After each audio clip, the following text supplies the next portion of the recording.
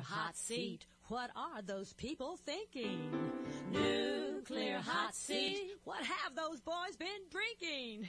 Nuclear hot seat. The corium is sinking. Our time to act is shrinking, but our activists are linking. Nuclear hot seat. It's the bomb. Welcome to Nuclear Hot Seat, the weekly international news magazine keeping you up to date on all things anti-nuclear. My name is Libbe, HaLevy. I'm the producer and host, as well as a survivor of the nuclear accident at 3 Mile Island from just 1 mile away. So I know what can happen when the so-called nuclear experts get it wrong. Plenty of news on the radiation leak at the waste isolation pilot plant site in Carlsbad, New Mexico this week, and we will be focusing on it in a special report with interviews with 3 activists on the front lines of the battle. Don Hancock of Southwest Research and Information Center, Karen Hadden of the SEED Coalition in Texas, and Diane DeRigo, Radioactive Waste Project Director at Nuclear Information and Resource Service, or NIRS. What's happening? Where's the waste going, and what's it going to cost we the taxpayers? All that information in interviews, plus features and numbnuts of the week, coming up in just a few moments. Today is Tuesday, April 29, 2014, and here is the week's anti-nuclear news. Time to catch up with some international stories. There was victory in Taiwan as demonstrators, 28,500 of them in a single demonstration, forced the Taiwanese government to announce that it would stop construction at a controversial nuclear power plant. Protesters broke through a police cordon on Sunday, April 27, to take control of a busy 8-lane intersection, demanding an end to construction on the Nuke 4 power station outside Taipei. Later that day, the ruling Kuomintang party yielded to pressure and promised to stop work at the plant. They further said that only safety checks will be done, and after that, the Reactor 1 will be sealed for storage, and construction of Reactor 2 will be terminated. Woohoo! However, they also said that in the future, any of its commercial operation will be decided by referendum. Big loophole. Still, I wonder what it would take to make 28,500 people in America march against nukes. France may be the world's most nuclear energy-dependent country, but it looks like it's about to increase the amount of wind-sourced electricity in its power mix. The percentage of wind-powered electricity in the country is currently at 3%, and the country is looking to more than double it by 2020. That's good news, but they better hurry, because France's oldest nuclear power plant, Fessenheim, 37 years old, was shut down on Saturday, April 19, following an incident when a valve in control of the steam supply of the turbine generator accidentally closed. Reactor 1 of the plant has been out of operation since April 9, following a leak in a water supply pipe. You know, these things get old, they leak. France, put them out of their misery, shut them down, and put up some windmills. Over to Pakistan, where that country may ban Japan edible items in case traces of radioactive material are found on them. Back in April of 2011, the Pakistan Nuclear Regulatory Authority had directed authorities dealing with cargo arriving directly or even indirectly from Japan, be they edible or inedible, to be screened for radiation. The directives were issued from the Pakistan Nuclear Regulatory Authority. The PNRA made clearance mandatory for every consignment being imported from Japan. Can you imagine the NRC being that concerned about foodstuffs and non-foodstuffs from Japan coming into America? Over to Canada, and yes, Canada is another country, Americans. A 4-member group has filed a report with the federal panel examining Ontario Power Generation's proposal to bury low and intermediate level nuclear waste in a limestone formation 680 meters, meaning not quite half a mile, below the surface on the shore of Lake Huron. Class, can you say water table? Now dig it. An expert group, that's what it's called, no names, no credentials, just the label, expert, has said that the immense waters of the Great Lakes will greatly dilute any radiation-bearing water that might leak from a proposed nuclear waste site on Lake Huron. First of all, you don't dilute radiation. It can disperse, but each one of those little particles is still just as potent as it was when it was grouped with all of its buddies. As for the, there's so much water, nobody will notice. That's what's been said about every major body of water that has ended up showing enormous signs of pollution. A little and a little and a little equals, how did it happen? This is how it happens. Fortunately, the questionable wisdom of this is being questioned more deeply than it might have been otherwise, because even up in Canada, they're freaked out about what's happening at the WIPP site. Over to Russia, where construction of a contamination shield at the damaged, that's a euphemism, damaged Chernobyl nuclear power plant could be delayed amid the ongoing political crisis in Ukraine. Adi Roche, the CEO of aid agency Chernobyl Children International, told the Irish Independent, "What can never be forgotten is that the destruction caused by the deadly explosion at reactor number 4 at Chernobyl was triggered by the release of just 3% of the radioactive material in the plant. The remaining 97% of this enormous ticking time bomb of highly unstable nuclear material is still inside the crumbling Chernobyl complex."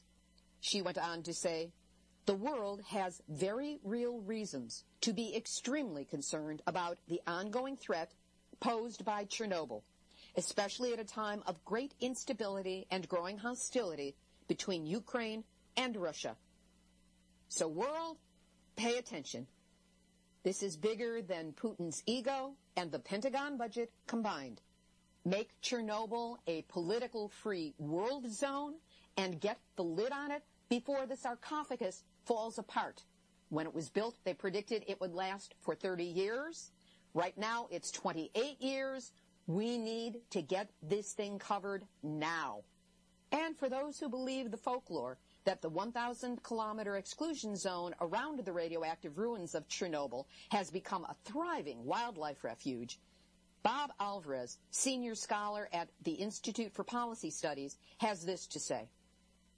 Over the past 13 years, extensive wildlife effect surveys were done by the University of South Carolina in the Chernobyl exclusion zone, with findings published in some 50 scientific publications. They report most organisms studied show significant increased rates of genetic damage in direct proportion to the level of exposure to radioactive contaminants. Many organisms show increased rates of deformities and developmental abnormalities in direct proportion to contamination levels. Many organisms show reduced fertility rates. Many organisms show reduced lifespans. Many organisms show reduced population sizes. Biodiversity is significantly decreased. Many species are locally increased. Mutations are passed from one generation to the next and show signs of accumulating over time. And mutations are migrating out of affected areas into the populations.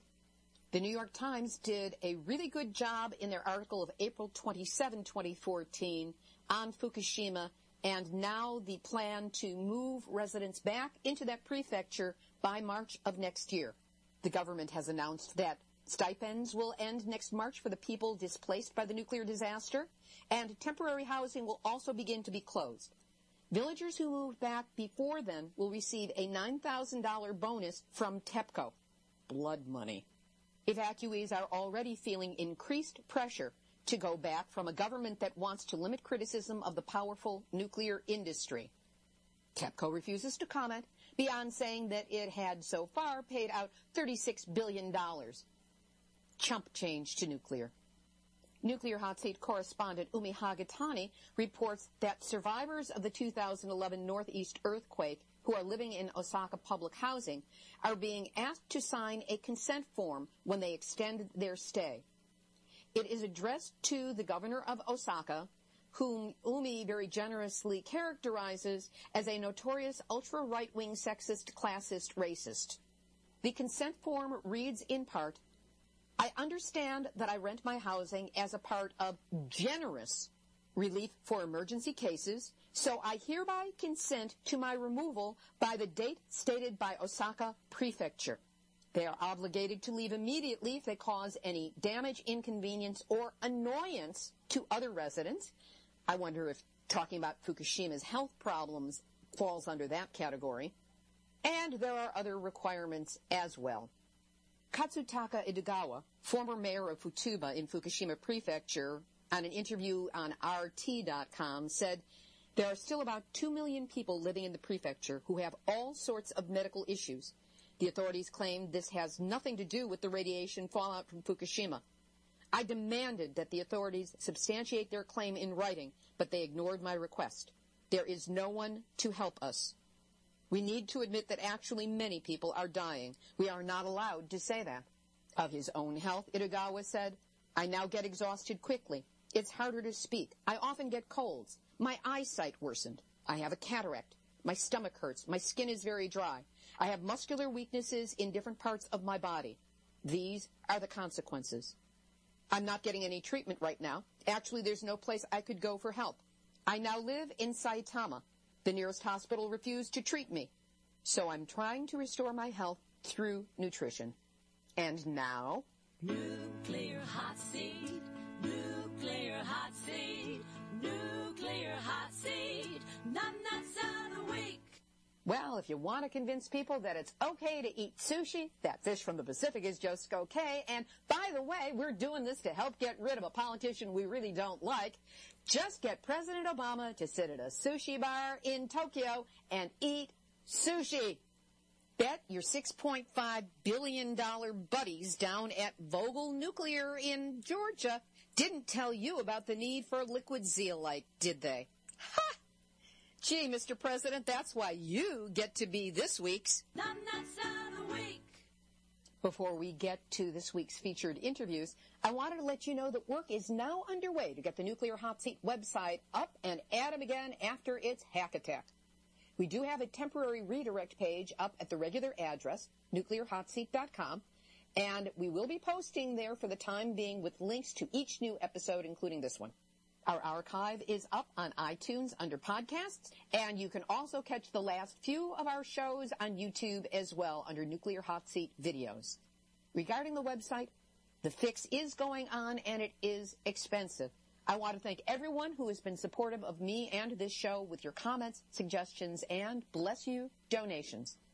There's a donate button on our temporary page, and yes, it is secure. If you can, please, anything you can donate will be greatly appreciated and go immediately to the cost of fixing the website. Now for this week's interviews. We focus special attention on the Waste Isolation Pilot Plant, or WIPP, site in Carlsbad, New Mexico. First, if you haven't been following this story, here's a recap. The WIPP site is a deep geological repository licensed to permanently hold and dispose of some forms of radioactive waste. It opened in 1999 and was supposed to hold this deadly radioactive waste safely away from people and the environment for 10,000 years. But on February 14th, happy Valentine's Day, the site experienced a radiation leak that released an unspecified amount of plutonium and americium into the environment. There goes the neighborhood. Seriously, 21 workers are confirmed to have been contaminated by the radiation, and there are no accurate readings as to how much was released or how far it went. Last week, the Department of Energy released a 300-page report on the accident, a document that satisfied no one except maybe the people who wrote it and their mothers. Where does all this stand now? First, we talk with Don Hancock. He is director of Southwest Research and Information Center, an environmental watchdog group based in Albuquerque, New Mexico. Don has been a reliable source for information on this accident since it began and has been featured previously on Nuclear Hot Seats number 139, 140, 143, and 146. Here he is on number 149. Don, since last we spoke, the Department of Energy's Accident Investigation Board released a 300-page report on the accident at the WIPP site.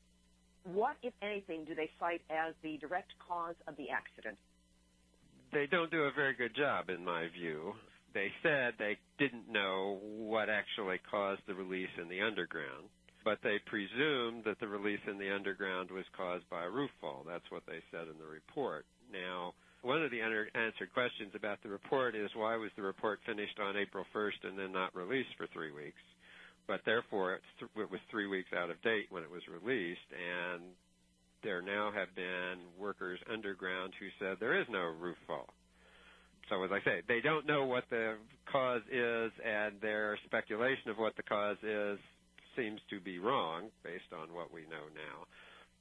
They also said that, okay, so the release happened in the underground, but the reason it got out, some of it got out into the environment, was because of a design flaw in the ventilation system that included two dampers that weren't designed to fully close.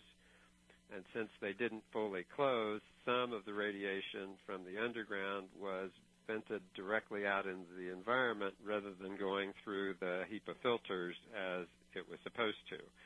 And they said that that was a design flaw. They should have known about it. So they say the ventilation system, and particularly the filtration system, had a fundamental flaw in it. That's true. We know that there was some release because of the dampers. That still doesn't tell us how much, and it doesn't really satisfy me that that was the only way that waste was released. But they don't discuss at all how it is that the 21 workers got contaminated. And they don't discuss at all how it could be that the only contamination is what 21 workers breathed in. They continued in the report to say there's no evidence of any significant contamination other than the 21 workers. Well, that defies logic and science and physics and everything else. I mean, that what came out through those two leaking dampers didn't all just go to 21 workers, some of whom weren't even on the site when this release happened. But none of those questions did this report address.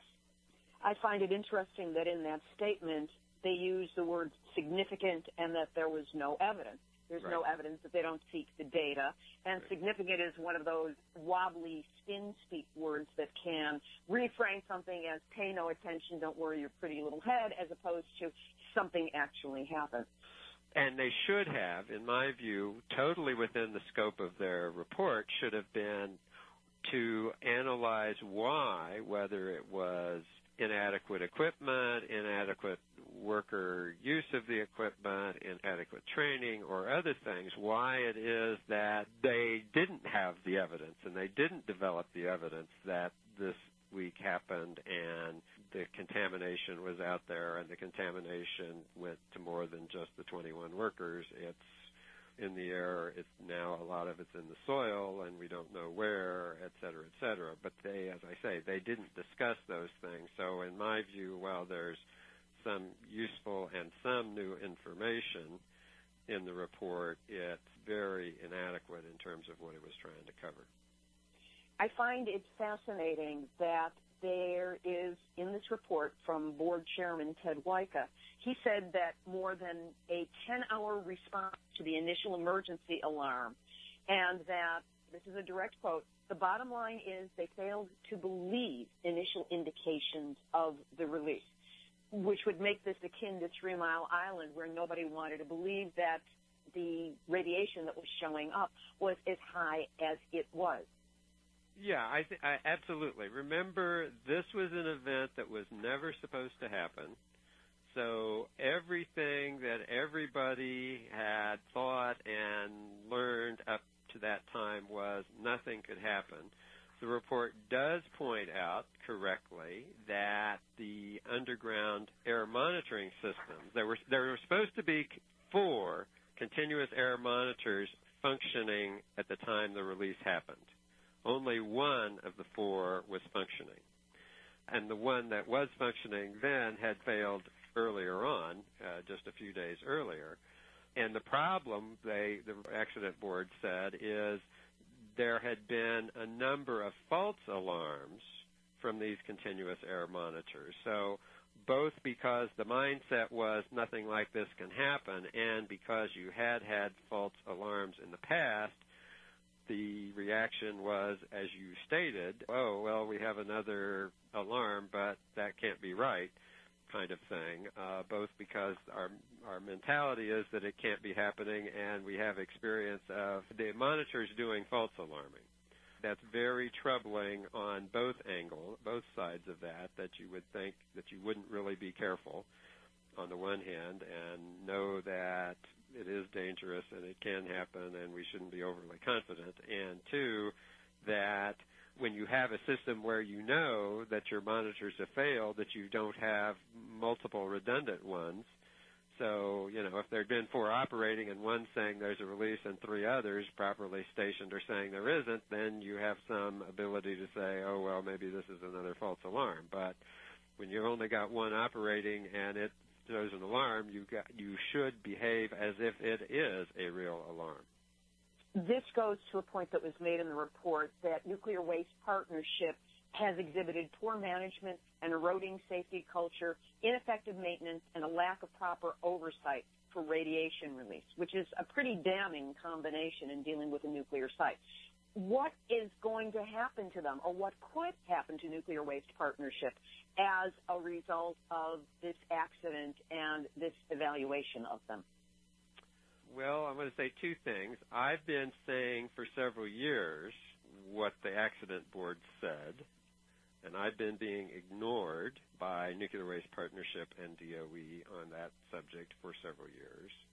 I've also, as the accident board didn't, talked about why that declining safety has occurred, and in my view, it's significantly related to the fact that Nuclear Waste Partnership and DOE have been interested in expanding WIPP to other missions so that Nuclear Waste Partnership can have more money and operate longer at the facility.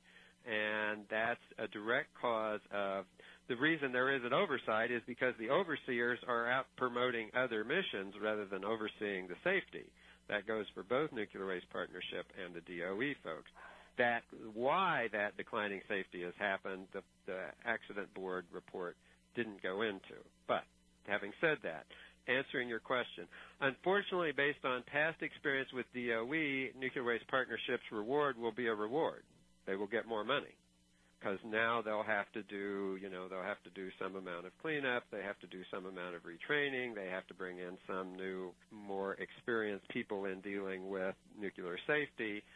And Nuclear Waste Partnership has already said that's what they're doing. Well, their reward will be, okay, since you failed and you need to bring in new people, we will pay you more to bring in new people and continue operating. That would be typical of DOE, not just at WIPP, but at other sites. A lot of us would argue that since Nuclear Waste Partnership has had this contract for less than a year and a half of a 5-year contract with a renewal clause in it, that they've clearly not carried out the terms of the contract, and therefore the contract could be terminated. But I don't expect at this point that that's what DOE will do, but that's certainly something that should be considered because Nuclear Waste Partnership has been shown not to be able to operate the facility in the start clean, stay clean, no radiation release mode. So that should certainly be considered as well. And in the broader scheme of things, given this continuing history, not just at WIPP, but at Hanford and Oak Ridge and Idaho and Nevada and South Carolina and all of its other major sites like Los Alamos, there have been leaks and problems and errors and safety problems and people being contaminated and contractors not fulfilling their job. One also must entertain the idea of whether the Department of Energy is actually the correct federal agency to be operating such facilities, and we also need to consider what role the regulators played in lack of regulating the facility. Going to possible causes of the accident, there have been reports that a green burst was seen in the utility yard just minutes before the radiation release began, that there was a popping noise heard, and emergency personnel reported reddish-brown vapors observed within hours after the radiation release began. Do you have any familiarity with this and how it might impact the understanding of how the accident happened? What I know about it is what I've heard from various sources. The accident board gives very short shrift, mentions the popping 20 minutes before, etc. Gives very short shrift to it, and they don't say why, but presumably because this is in the area of the utilities on the surface, which is more than a mile away from where the release happened, and so presumably they're presuming there can't be any connection between those events on the surface and what happened in the underground. The vapors, again, same kind of thing. There's no obvious necessary direct connection. So once again, the report mentioned some of these things, but didn't really go into them in great detail about trying to resolve what they actually were, what the popping sound was, what the things that workers saw, what they actually were, and whether they meant. So I certainly think it's worthwhile to have some further investigation about those things. I continue to believe that something happened in the underground with one or more of the 258 contact-handled waste containers in Panel 7 in the underground, and we still don't know, and DOE agrees and admits they still don't know what happened. That's why all of these things need to be investigated. Frankly, it's why I think we need an independent investigation, not just depending on 5 DOE employees to be the Accident Investigation Board, which is the case. So, yes, there's still a lot that is unknown and unresolved. How far have crews been able to get underground to explore the possible cause of the accident? So they've been underground, and last Wednesday they actually went to where they currently have seen the highest levels of contamination in the underground, to where these 258 containers are in Panel 7 and Room 7. And they went to what's called the face, in other words, the last place that wastes were stacked there, and they took radiation readings. They did get significant radiation readings, 10,000 disintegrations per minute in the air. But when they looked, everything, the containers that they could see all looked like they were when they were put in. So it wasn't like there were containers on the floor, broken open, or anything like that. So they found the radiation. Their procedures were that they were taking a ladder along, and they were actually supposed to actually get up on the ladder so they could look over the top, because there is a gap. The containers are stacked, but they don't actually go all the way to the 13-foot high salt ceiling. So if you get on a ladder, you can look over. And they said they could look over, and they could see the ceiling all the way to the back. It appeared that there hadn't been any ceiling collapse, not only on the outside, this face of where the containers are, but all the way back over where the 258 containers were. So they got down, and then they went to kind of the back side. So this is Room 7, and they went around back to the end of Room 6 to look kind of at the back of that stack of 258 containers. They said they looked, and again, it looked all okay, but the levels that they were reading there were twice as high, 20,000 disintegrations per minute. At this point, the highest levels of radiation they're picking up in the underground are at and near where these containers are, so that's still the working theory about the source of the leak, but just in looking at things, they still can't figure out which drum containers have leaked. So now the next phase that they're working on is, okay, so now we need to be taking cameras that have boom extensions on, so in that space between the roof and the top of the waste containers, we can run a camera through there and kind of see what the camera can tell us about what's actually there. So that's, at this point, the next thing that they're planning to do. Should the site ever be allowed to reopen, how is it going to be different for workers who go underground? My organization's view is that it can't be reopened until we know what the cause is, we know what was released, the public, through an independent process, know that any further release can't happen, that the contamination in the underground and on the surface needs to be completely cleaned up, and that any and all of the contaminated workers need to have adequate medical evaluation and treatment. So all of those things would need to happen before my organization, and I think numbers of other people, would think that WIPP should open. That, however, is not the Department of Energy's position. They continue to say that they're working hard to figure out as much as they're going to figure out and develop a plan, which is they're now saying they're going to have a plan by June 1st as to how they're going to get reopened. So that's their plan. And then just today, the National Nuclear Security Administration, which is part of the Department of Energy that deals with nuclear bombs, released a new report on what to do with 34 metric tons of surplus nuclear weapons plutonium. This is plutonium that was in nuclear bombs and has been pulled out of bombs as they were dismantled.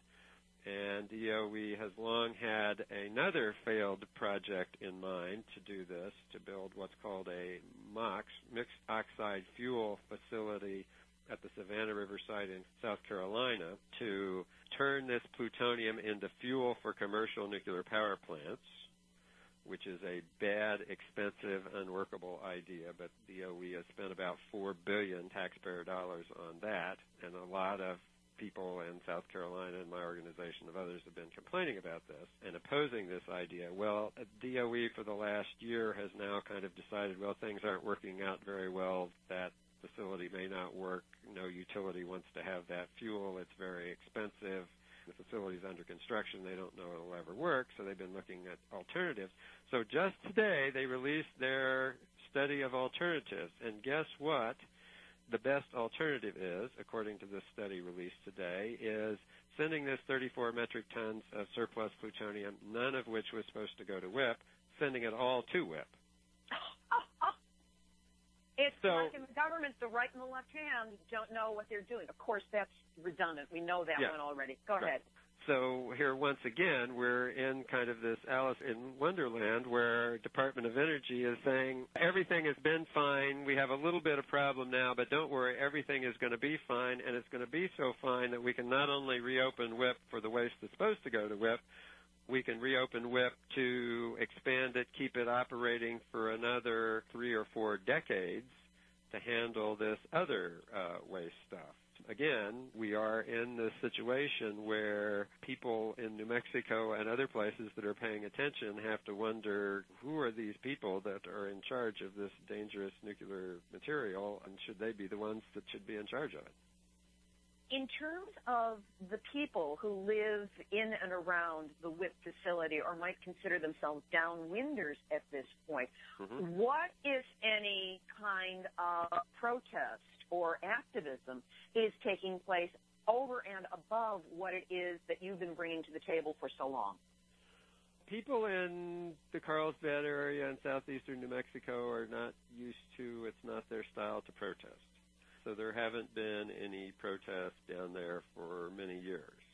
The thing that's changed a little bit is that there are these weekly town hall meetings that are held in the Carlsbad City Council chambers that are co-sponsored by the mayor of Carlsbad and the Department of Energy. So each week, DOE officials and contractor officials come to have an hour-and-a-half town hall in which they present some of what the current information is in terms of what's going on at WIPP and allow people in the audience there to ask questions, and to a more limited extent, people who are watching online, and these town hall meetings are live streamed online, so anybody who can get online can look at them.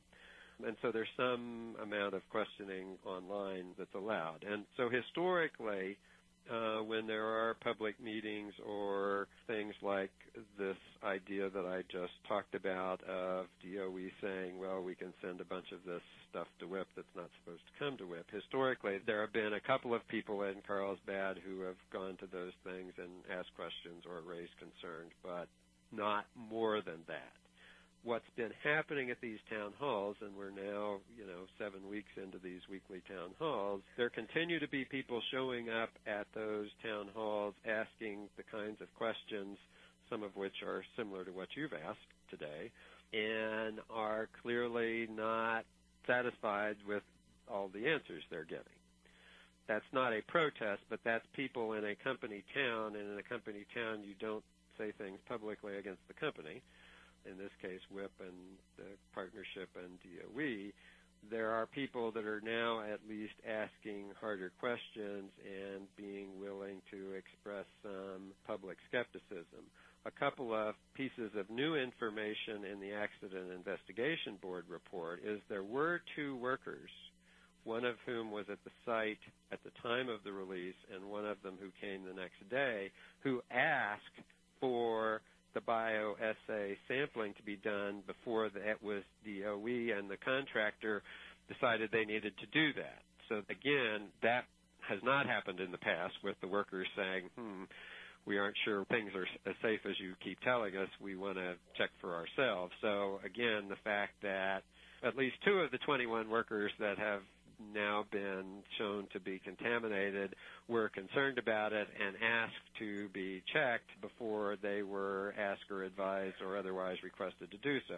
That's a change from the past. So not protest, but yes, there is more questioning, there is more skepticism going on in the Carlsbad area. People are asking for information that they'd never asked for in the past, so that's a good thing.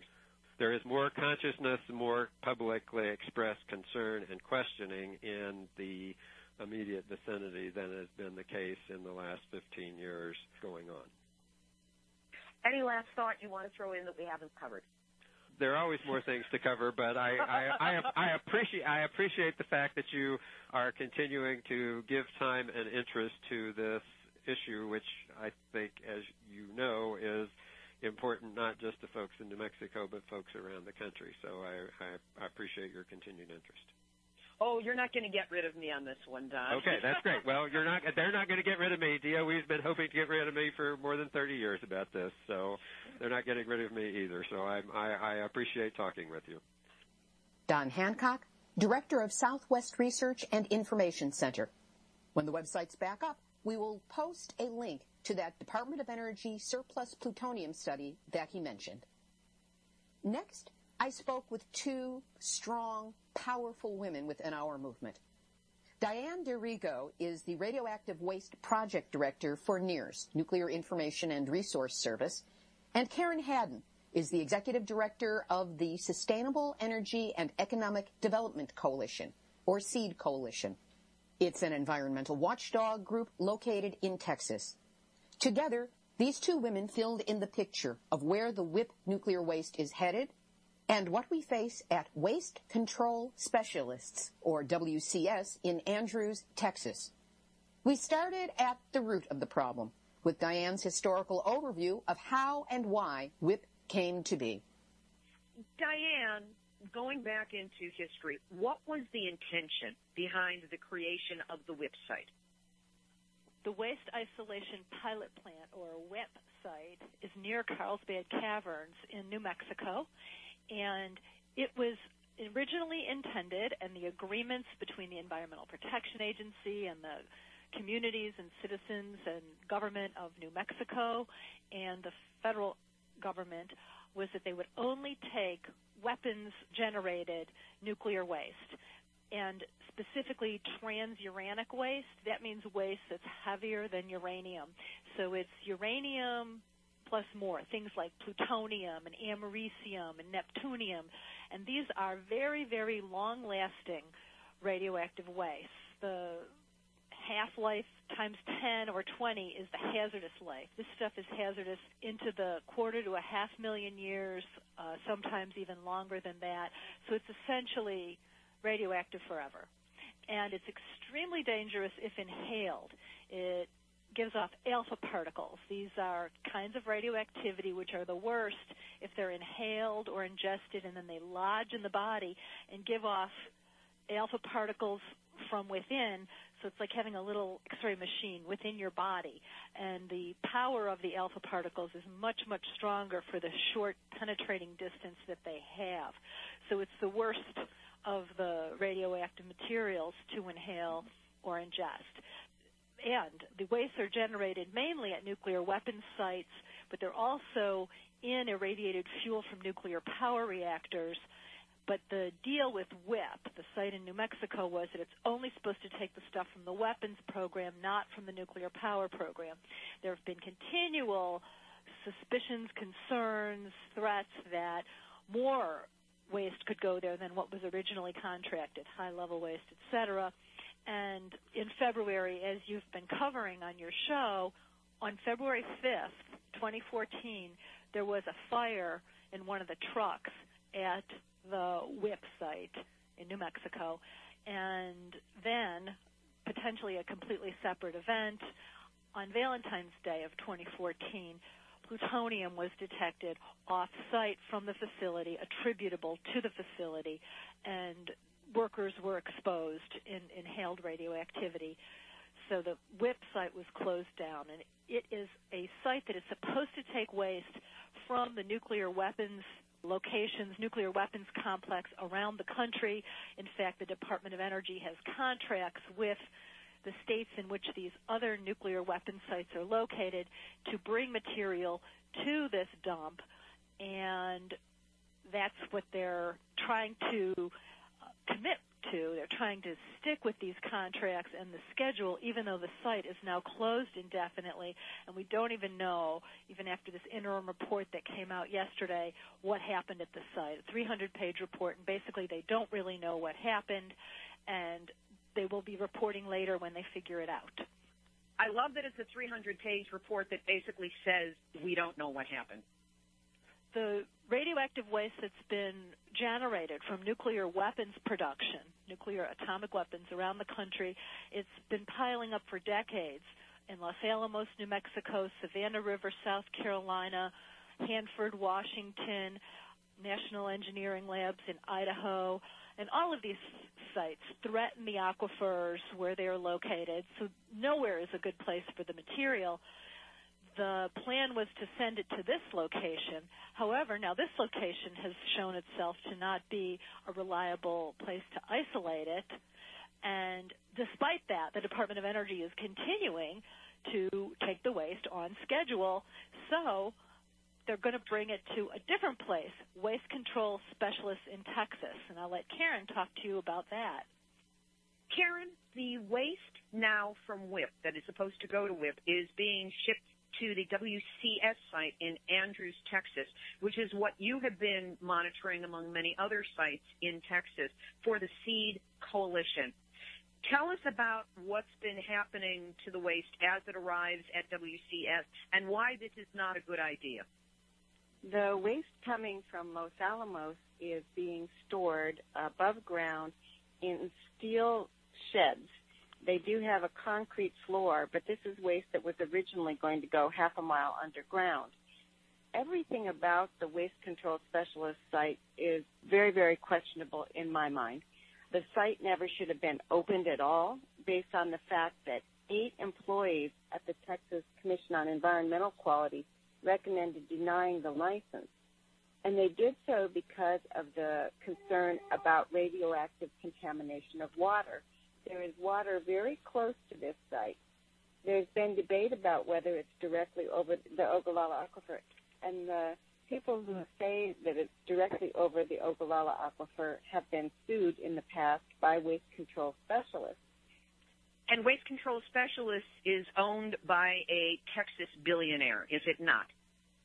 Yeah, Texas billionaire Harold Simmons has been the owner of Waste Control Specialists. He recently passed away at close to $10 billion in his fortune. He's a major donor to Republican candidates in particular and some Democrats as well, and was Governor Perry's #2 all-time funder. He has funded the Swift vote ads against Kerry when he was running his presidential race, and has helped fund the campaign for Obama as a Muslim at one point in time. So this is what happens with these billions of dollars. And the money gets spread not just in Texas, but in Congress to congressional representatives and senators to various locations around the country so that the company can ensure business from all around the country in terms of bringing in commercial reactor waste. The site started out to be limited to Texas, Maine, and Vermont, and then was just down to Texas and Vermont. And after that, they managed to get our legislature here in Texas to expand the license to take waste from commercial reactors all around the country. So it's always shifting, and they're building a radioactive waste empire that grows daily, and they systematically are undoing all of the protections that they once had as requirements in their license. Their license is being loosened in every possible way. We believe, or we know, that the WCS site is located above the Ogallala Aquifer, which is under 8 states and provides drinking water for the people in those states. How can there be a debate about a geological site or something that has been mapped by the... That's a very good question. The maps in 1995 showed the Ogallala Aquifer under the WCS site and in that part of Andrews County, which is right at the base of the Panhandle on the New Mexico border. The maps got changed in about 2006, the Texas Water Development Board maps, and the aquifer boundary was shown further north. They say that was based on input from monitoring wells that waste control specialists had on site and data provided by Texas Tech University, where Kent Hance is now chancellor, and Kent Hance is a vice president of WCS. So it sounds like this is fox in the hen house, let's protect our interests. Perhaps. Always. And the money flows so far and wide that WCS has a virtual monopoly on everything they touch. WCS has even given money to every single one of our Texas Supreme Court justices. So there's reason to at least suspect the new boundary on the Ogallala Aquifer. The company admits that the Ogallala is at about 6 miles north of the site, and they claim that the waste or that the radionuclides could never move in that direction, but that just doesn't match what happens in nature. There's a lot of fracking. There's a lot of pathways underground that could be pathways that radioactive material could travel. People have asked questions since you mentioned fracking. There have been questions asked. I don't know whether any answers have been provided on how close to the site fracking takes place.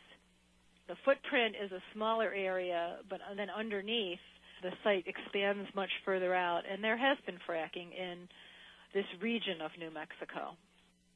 Let's get back to this is now waste that is being stored above ground in containers that normally would be half a mile underground in salt caverns. What could go wrong? That was rhetorical. I understand that there is a time limit as to how long this waste is supposed to be on the WCS site. Can you talk to that? The existing license for WCS does allow them to store transuranic waste, but it does have a 1-year time limit. DOE has said in their agreement that if it ran past that time, they would ask for a longer time frame. So there's no telling what exactly could or would happen. They have 3 buildings that this waste can fill up, and beyond that, they don't really have any more buildings that the waste could go into. And there's a lot of this waste sitting out there waiting for a place to go. So there's no telling how this will play out. And in terms of what could go wrong, there are actually many things that could go wrong, which is including tornadoes with this stuff stored above ground. Even though the area is dry, sometimes there are massive thunderstorms and flooding. There's concern about fires near Los Alamos. There have also been wildfires in West Texas in Andrews County some of them fairly close to this site that has a vast quantity now of radioactive waste, next to a site that's called a RECRA site that has hazardous waste and corrosive chemicals.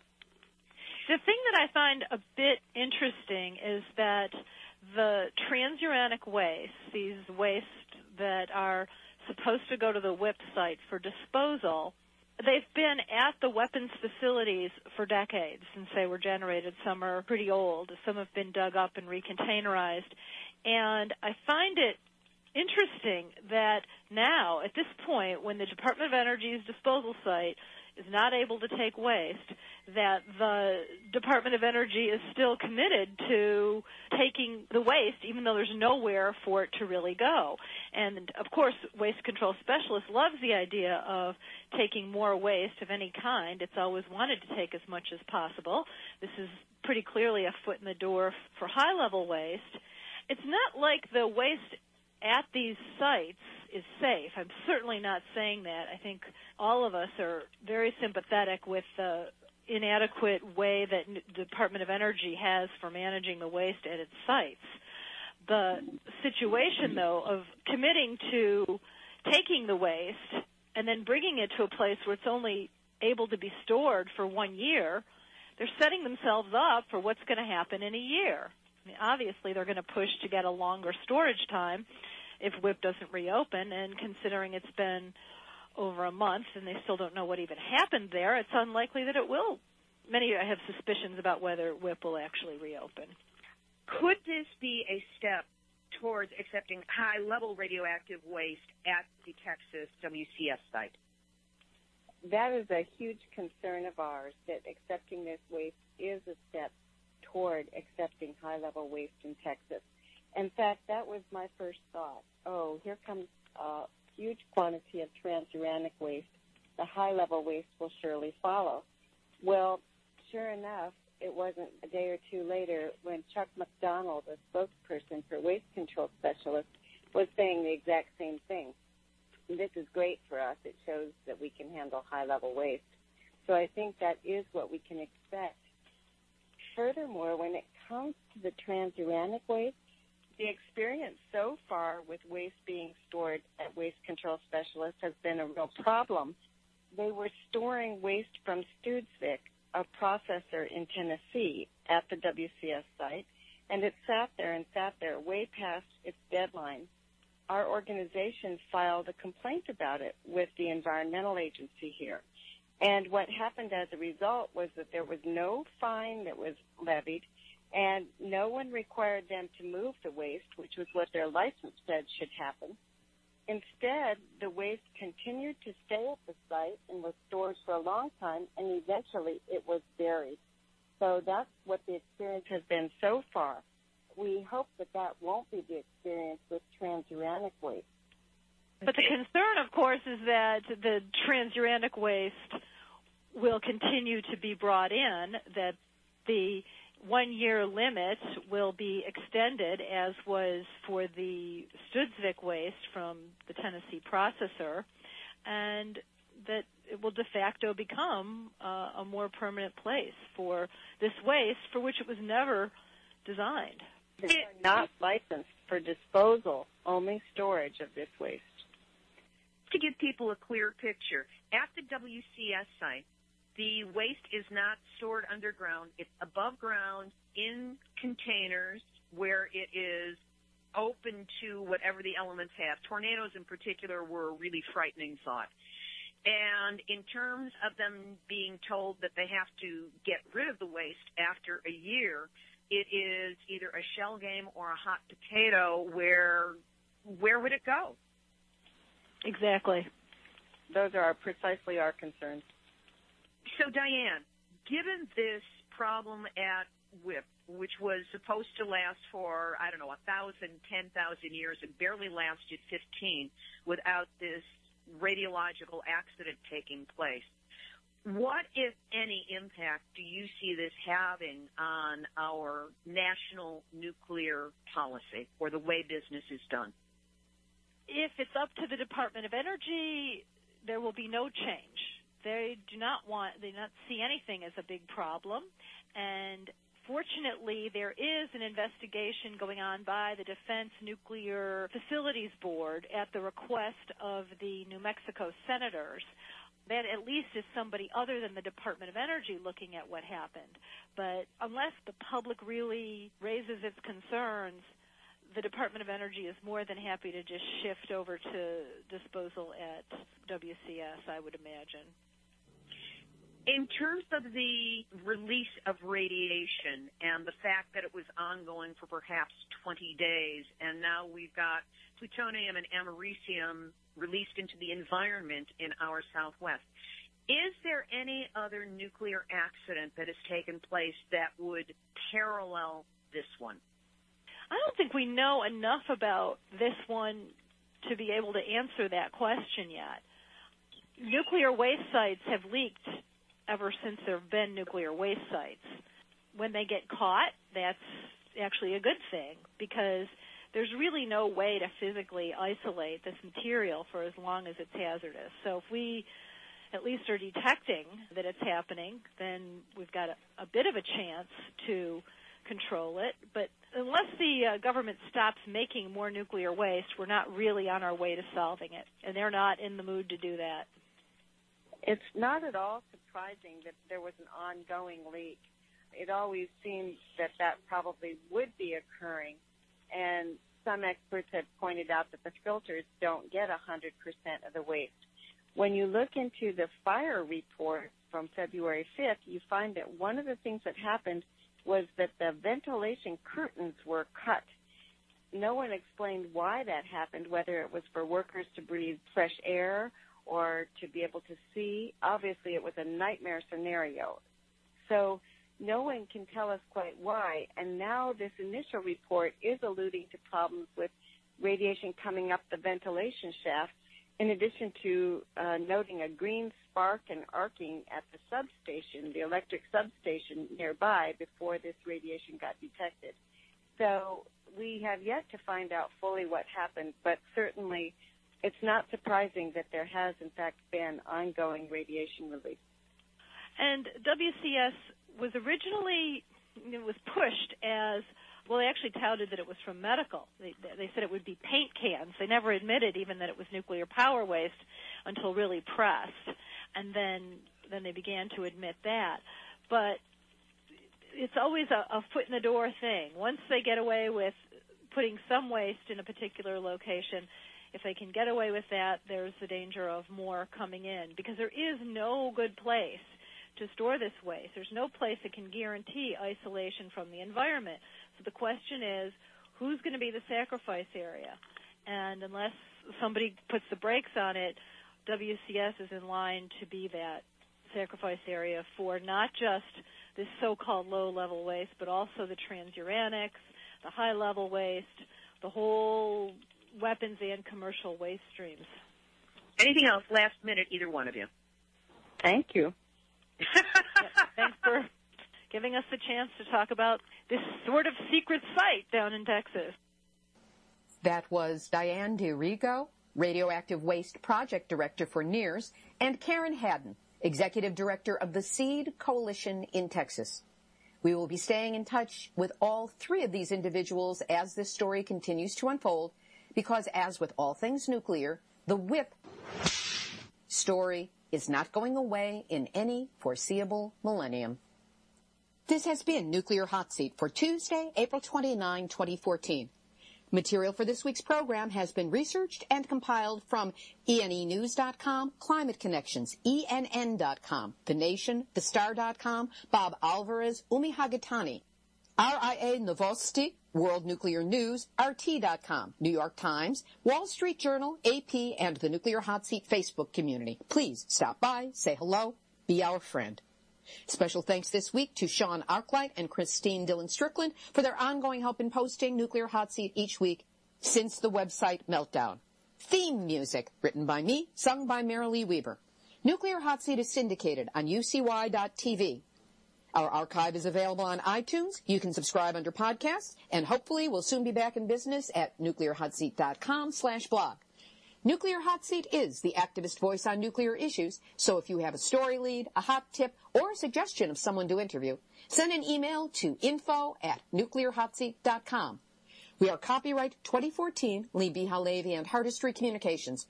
You have my personal permission to reuse this material as long as proper attribution, meaning website and my name, are included. This is Libbe, HaLevy of Hardistry